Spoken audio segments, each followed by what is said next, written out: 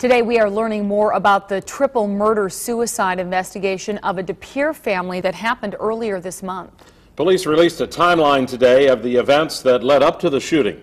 On February 3rd, Dennis Bay shot and killed his wife Michelle and their two children, 14-year-old Andrea and 10-year-old Daniel. Dennis Bay then eventually shot and killed himself. Tonight, Fox 11's Beth Jones brings us new details and some indications as to why it may have happened. Authorities believe the combination of marital problems and financial issues may be what led Dennis Bay to kill his wife and children. I think if you look at the big picture and you see that all the stress in their life from different aspects, and then you have, maybe a final ultimatum, perhaps, it's time to leave, and maybe that's what it was. In the timeline released by the De Pere police, Michelle Bay and the children moved out of the home in October of 2010. They moved back less than a year later. Dennis Bay had lost his job last March.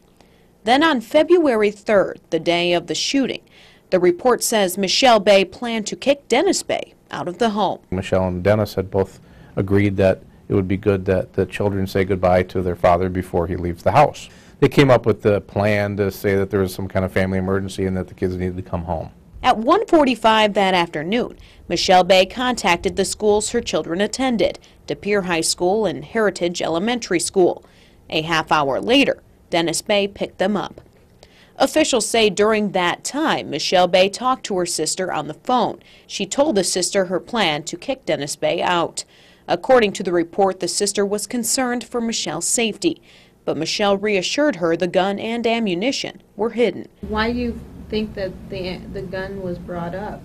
Just because they knew that there was a gun inside the home? I have to assume that, yeah. That very gun, officials say, was purchased by Michelle Bay as a gift for Dennis in 2008. Approximately 15 minutes after that phone call ended, Dennis Bay called 911. But prior to that phone call, Dennis Bay did something authorities found interesting.